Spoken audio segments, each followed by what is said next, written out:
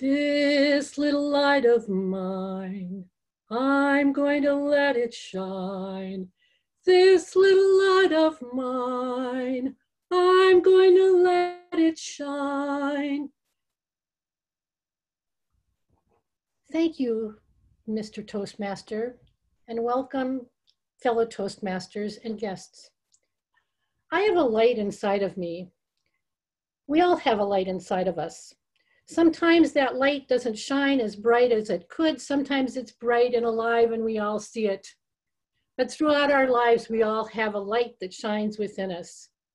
My voice teacher once said to me, Kathryn, without breath, there is no voice. That voice really identifies to the world who we are, what we believe in, and what we value. It shows many things about us that really help us demonstrate how altruistic we are and can be in the world.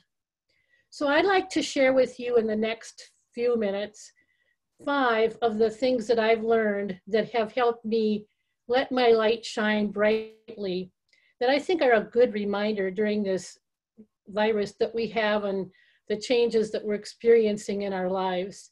And I'm hoping that there'll be something that you can take away from this, because we all need to experience kindness and compassion and gentleness within us. But I want to remind you about a word that I know that we often use, that we associate with heroes and with bravery, and that's the word courage. In my life, as I've been coaching and talking with people in the world of dietetics, and as a health coach, I found that we often have to look inside of ourselves to find the courage and to scoop really, really low to stand up for and bring to life the things that are in us that we find important, that we know that we need to share with the rest of the world. So when we're talking about courage, that's something that we need to remember.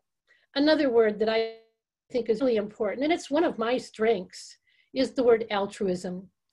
And altruism is that selfless concern that we have for other people, where we don't expect anything in return, and we do it for out of love and compassion.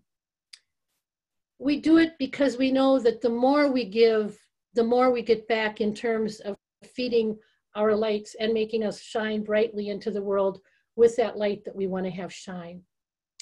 So now I'd like to share with you my strengths. My strengths are a love of learning. I continue to learn, and I keep on learning, because the more I learn, the more I can stay connected with the world around me, and the more I can identify with the things within myself that I need to know so that I can let my light shine out into the world. I take ownership for the things that I feel ethically bound to, so that I'm strong and I stand up for them, and they help me ground myself in terms of where I'm going and what I'm doing with my life. I have a lot of joy in meeting new people. In fact, my sister would say that I bond with people at garage sales. I'm generous with praise. I love smiling, and I have a light, and I believe that life is good. My glass is seldom half empty, but most of the time, if it's not half full, I find ways to make it half full. So I want to share with you the things that I have found that are the values, that there are 5 that I'm going to share with you. 5 values that I think are important, values that we all need to keep in mind on a daily basis. And they really are the foundation for what brings happiness, joy, fulfillment, vitality, zest into our lives. And the first one is positive emotions. Positive emotions can be brought to life in gratitude. And the way we explore positive emotions is by just looking at the simple things that are around us and being grateful for the sun that's shining outside my window, for the tree that's planted there, for the grass that's coming back to life, for the ball that's sitting on my bed with my notes of what I'm going to talk about. I really am thankful for Zoom and learning and having the ability and the capacity to muster this and all the people who are helping me do this. So positive emotions around us everywhere. We just have to put ourselves into a state where we become mindful and intentional about those things. The second thing that I think is really important in our lives is purpose and meaning. What gives your life purpose? What gives your life meaning? Without having a sense of purpose and meaning, it's really, our lives are like taking a trip to Seattle, Washington to see Aunt Susie without having any idea of where Aunt Susie lives, how we're going to get there, why we would want to go, how long we're going to stay, what do we need to do to get along a way. So without having purpose and value in our lives and being able to define them and talk to them about people, we really aren't going to get very far in life in terms of living with that passion and that letting that light shine that's in us that we want to have shine. Another thing that I really know is very, very important is my strengths. I would suggest that many of you probably have done many exercises or a number of exercises on understanding and knowing what your strengths are. When you know your strengths, you know the things that bring joy, that make your light shine, that bring back that altruistic sense of well-being that you experience in your life.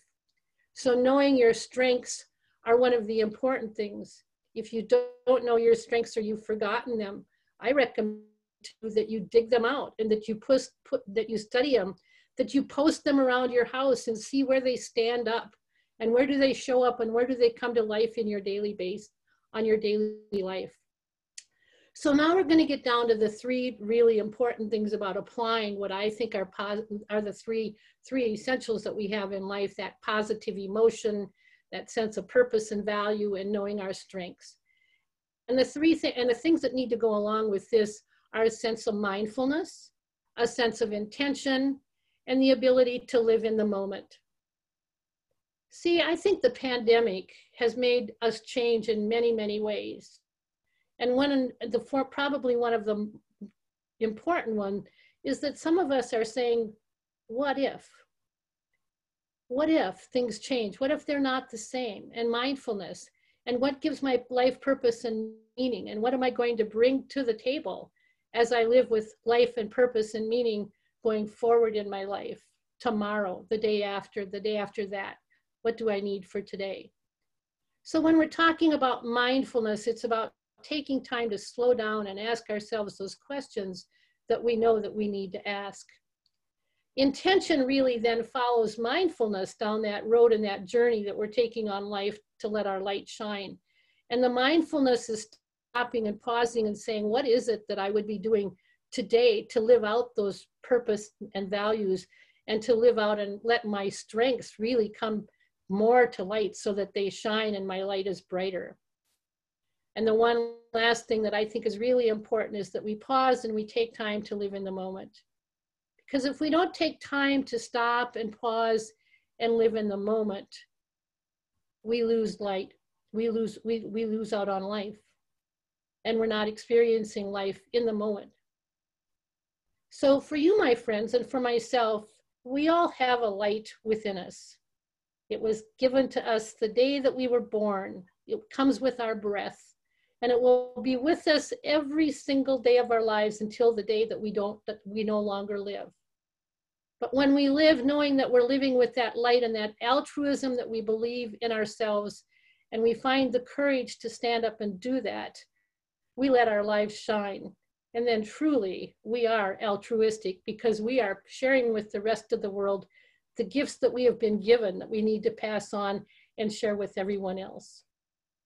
So if you're having a hard time finding your way in life, take time to be mindful, intentional, and live in the moment. And if you need more help, don't hesitate to give me a call, because I bet I can let my light shine through into your life. Mr. Toastmaster.